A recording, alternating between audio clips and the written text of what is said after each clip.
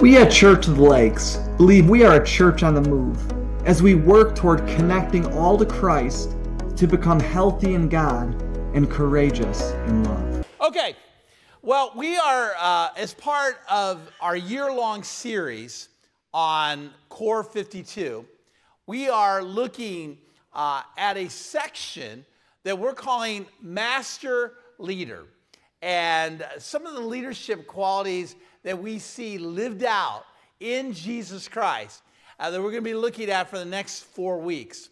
And, you know, I was talking to my nephew recently. He's a principal down in the Houston area, and he had this guy, I was unfamiliar with him, but he's kind of a well-known in leadership circles, named John Gordon. And he's written a couple different books, and he'll go all over the country giving these motivational talks and collecting not a small chunk of change to give these kind of core lessons, you know, in different eras. I guess there's the lady who's a part of Shark Tank, Barbara Corcoran. I don't watch Shark Tank, but Barbara, is that who it is? Anybody watch Shark Tank? Barbara? Okay.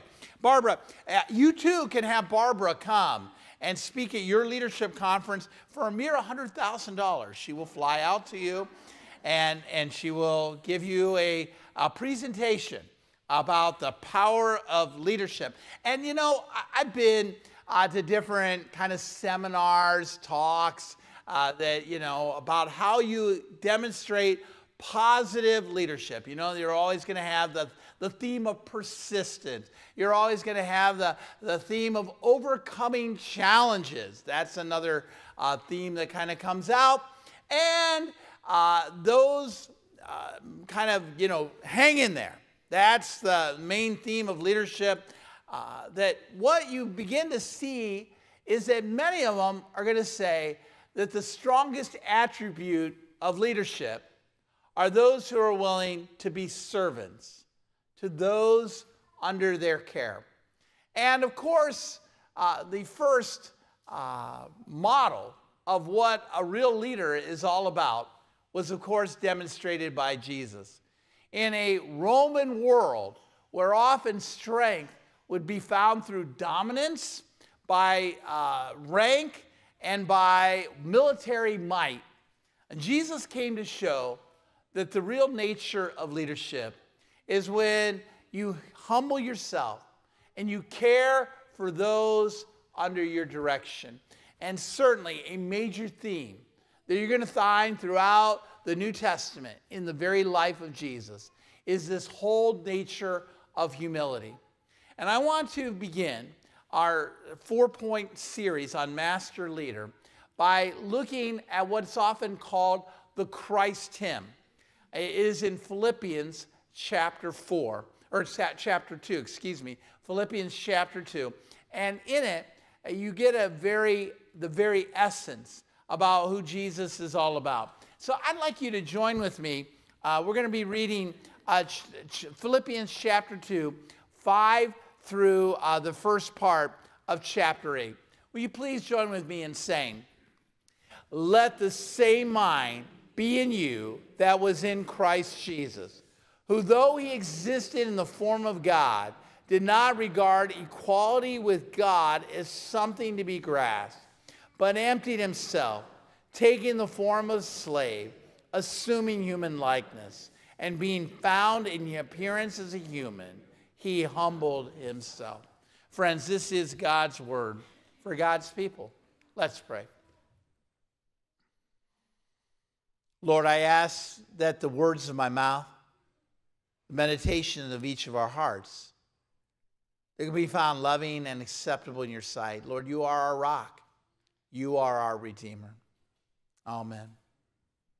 About several years ago, actually been about 15 years ago, I read a book by Stephen Ambrose entitled Band of Brothers. It was made into an HBO kind of mini-series. It follows a paratroop regiment that landed in Europe right after D-Day in 1944 and kind of follows them throughout the course of their campaign. And what Ambrose did really was the power of his narrative of getting into the lives of everyday soldiers as they marched across to liberate Europe and really the free world from the tyranny of the Nazis in 1944 and into 1945. And one of the things that particularly stands out is how he features the two leaders of the platoon of the Band of Brothers, Easy Company, they called it, part of the 101st Airborne Division. And the one was a Captain Sobel. Captain Sobel was the kind of guy who liked to throw his weight around, who liked to kind of exert his privilege and his position. And to the point where he would often ask of his troops, the people under his command, to do things that he himself really was not willing to do. And as a result, Colonel Sobel was really pretty much loathed by the soldiers under his command. He was not beloved at all. But it's a sharp contrast to the second in command, Lieutenant Winters. Lieutenant Winters kind of operated with the mentality that he would always be willing to do what he would ask his troops to do. He would be right in the midst with them, kind of in getting his hands dirty like his troops would do as well. And as a result, Lieutenant Winters was really revered, beloved by those under his command. They're kind of, as the Band of Brothers kind of hits a climatic moment, Captain Sobel begins to be threatened by Lieutenant Winters and how well he was beloved by the troops under his command, to the point that he demotes Lieutenant Winters in the Band of Brothers. And that creates kind of a, quote, mini mutiny that occurs where the people, the sergeants and the captains and the sergeants and the lieutenant, or the sergeants, the corporals and the privates, they all kind of have a mini mutiny within the ranks, to the point where the colonel has to intervene. And what the colonel does is he actually elevates Lieutenant Winters up to be a captain, and he demotes Captain Sobel, the arrogant, the person who liked to throw his weight around, puts him in a desk role. And as the Band of Brothers kind of unfolds, what we begin to learn is that by the end of the war, Captain Winters, the one who was beloved, the one who was revered by his troops because of his humility, because of his willingness to not kind of throw his weight around, was the one elevated. And the one who tried to use his rank and his privilege to push others down was actually pushed off to a desk job. And as the story of the Band of Brothers unfolds, ultimately kind of commits suicide. Well, what we begin to discover in life, as well as in just kind of everyday practice, that what we begin to see is that those who humble themselves often find themselves in a position of leadership. And where they've learned that from is the Lord Jesus himself. Because what we have to realize that in the Roman world, in the Jewish world, by which Jesus lived within, that what often happened is that you found power through privilege, that you found power through dominance, you found power through military might. And here was this Jesus way that really turned the values of the world upside down. And the passage of Scripture that is our memory verse for our Core 52 comes to us from Philippians chapter 2. It is often called the Christ hymn. And most writers or most scholars of the Bible are going to tell you that the Christ hymn was formed as kind of a sonnet, a poem, to kind of teach what is the very nature of who Jesus Christ was all about. And considering that the letter of Philippians was written, one of the early letters of Paul was written around 64, and that Jesus died around 32, that it had already been circulating. And what we begin to discover is, I think, the very first quality of a master leader, and that is humility. Let's kind of unpack a little bit about Philippians chapter 2. Paul writes, Jesus, being in the very same mind that was, or have your mind to be in the same that was in Christ Jesus, though he was in the very form of God. Now, the Greek word there is morphe, the essence of God. And this is certainly a distinction between the Jesus way and all other world religions, all other philosophies. Because many philosophies or religions will have a God, but only Christianity has this essence, this form of God entered into our human existence in the very form of Jesus Christ. And what I hope that you draw away from this sense that God, essence, his Son, came into flesh and blood, is that our physical matter matters to God. Because you see, what you have to realize is that for the Roman way, that they often felt that matter, physical nature, it would be impure, okay? It would be kind of less than. And that in Eastern religions, people like Hindus and Buddhists and those, they often think that matter is a mere illusion to what really exists. Christianity is unique of all the others to say that the very essence of God, his very Son, came into our existence as flesh and blood, suffered as we suffered, was tempted as we are tempted, died as we indeed died. The very essence, the Son of God, came into our world, the very form of our lives. And then, not only that, is that this form of God emptied himself.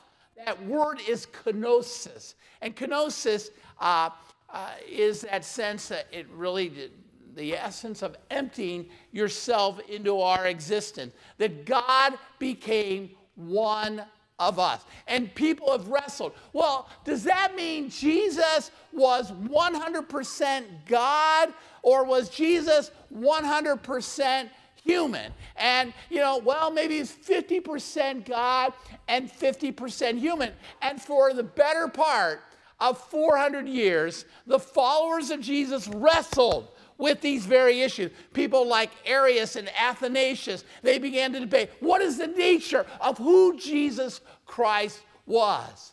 But what we kind of always will come back to is that Jesus was from the beginning in form of God, and that emptied himself into our existence. Why would God do that? Why would he become one of us? Well, friends, we've already been given the words of God. We've been given the commands of God. We've been given the prophets of God. And all along the way, people rebelled against that. And so he decided to go face to face with this very physical matter by sending his Son, our Savior, to be in flesh and blood and to humble himself. Not only that, that he became a slave. The word is doulos. It means a bondservant. And many times you'd think, well, if God sent his Son, he'd be like Superman, could leap over tall buildings in a single bound. He could fly faster than a speeding bullet. No. This emptying of himself into our existence was as a slave, a humble person who was born of a peasant in Nazareth, from the village of Nazareth. This is the very qualities of our God. Now, what really difference does any of this make? Well, that's where I want to kind of come down to the qualities of master leaders. And that is the essence of humility.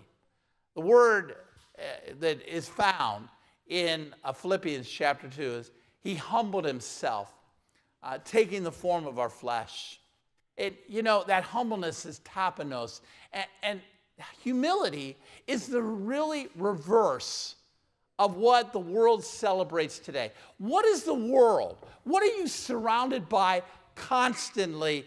The environment in which we live. It's all about expressive self-individualism. How do you kind of make your name amongst others? It's how to elevate yourself, okay? That is the way of the world. It's how you exert power, how you get more likes, how you get more buzz. It's all about lifting yourselves up. That's the way of the world. And yet, Christianity is the reverse. It's about humility. It's about getting your hands dirty. It's about rubbing shoulders with the earth. That's what humility is all about. Now, please hear me out. A lot of times people think that humility, that you got to think of yourself as like this lowly worm and have no self-esteem, and that's what humility is. No! Humility is not thinking less of yourself. It's thinking of yourself less. Hear that? C.S. Lewis. Humility is not thinking less of yourself. It's about thinking of yourself less.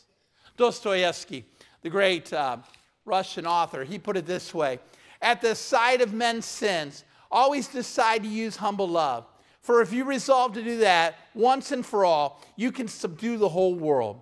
Loving humility is marvelously strong. You hear that? Loving humility is marvelously strong. It's the strongest of all things. There's nothing else quite like it. And so, how do we kind of live out humility in our day-by-day lives? Mark Moore, in his Core 52 material, I think he gives us some very practical, real things that can help us. And first of all, he says, make sure that we demonstrate, that we associate with the lowly as if they were dignitaries. And that comes out of Romans chapter 12, when we read this passage of Scripture. Live in harmony with one another. Do not be haughty or arrogant. The opposite of humility is arrogance, right? Okay? Do not be haughty, but associate with the lowly. Do not claim to be wiser than you are.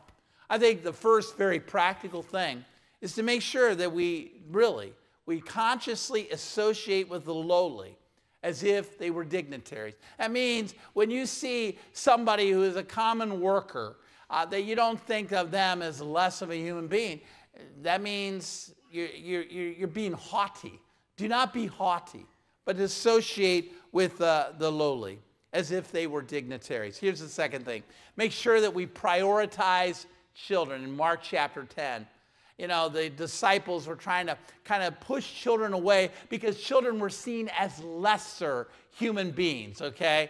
And Jesus said, do not suffer them, and do not let the children come unto me, and do not hinder them, for to such belongs the kingdom of God, okay? So first of all, to associate with the lowly as they were dignitary. Secondly, prioritize children. Then thirdly, purposely put yourselves in humble places. There's that powerful story of when you're invited to a banquet. Don't sit there and try to, get to the very head of the table, but instead to allow yourself in a lesser position so that others can get to a place of prominence. That is a conscious decision, okay, that we daily make, to sit there and purposely put ourselves in humble places. And then the final thing that Mark Moore mentioned is to serve. And he references Jesus' decision that on the night of his betrayal, that when they were getting ready to serve the Passover meal, and usually a servant would go and wash the feet of the disciples and take up a basin and take up a towel. It was Jesus himself who knelt down at the grimy, smelly feet of the people who were his disciples underneath him and washed their feet and to serve them. And you know, as I mentioned, I would love to have thought that this message on humility was kind of thought out well in advance, that had to happen on the week we got back from Royal Family Kids Camp. But that was a God thing, and certainly not a Brian thing, as I planned that out. But I had kind of a holy moment this last week. One of my jobs at Royal Family Kids Camp is I take the children and their counselors down to a place called Split Rock. Split Rock is just this big boulder that you can kind of climb up to. And, you know, it's a little challenging, but it's certainly, especially with the help of the counselors, that they can make their way up to the very top. And the reason I'm appointed to do that is because I have the biggest mouth, okay? And I cheer, you know, you can do it, you can do it, you can make it. And they get up on top, and I kind of hoot and holler. You can hear me all the way across the other side of camp when they make it up to the top of the rock. And there was this moment when this young lady was climbing up the rock, and she didn't have her shoes on very tightly. And as she's climbing up, one of the shoes kind of fell off her foot and kind of tumbled down the rock, and I'm down at the bottom, and I caught it, and I was like, oh no, you know, you got to make it up there just in your feet. And I've had that happen before, where there's been one shoe, but this girl then proceeded to lose her second shoe. And it came tumbling down the rock, and I caught that. And, you know, but she made it all the way up, and we're all cheering for the counselors that are there. And so I took the shoe, and I threw it up the rock to her counselor. Her counselor is an executive in Diebold, you know, really a person of high position and rank who spends a week to love on these kids. And in that moment, this counselor bent down and proceeded to put these shoes on this little girl. And I thought, wow, you know, what is humility in a nutshell? And my prayer for us as a congregational family, that we can emulate, that we can model that very essence of who Christ is in our own homes, in our community, in our neighborhoods, that we begin to realize it's not about thinking of less of yourself, but thinking of yourself less, demonstrating real humility. And that's my prayer for all of us. Let's pray. Lord, we pray that each of us can reflect your Son, who poured his very essence into our lives, who lived as we lived, who suffered as we suffered, who died so that we could have eternal life in your name. And holy God, we know that we are surrounded by a world that likes to be haughty, that likes to kind of have expressive self-individualism. Help us instead to embrace humility. As Christ served us, help us to serve one another. We ask these things in the name of our Savior, Jesus Christ. Amen.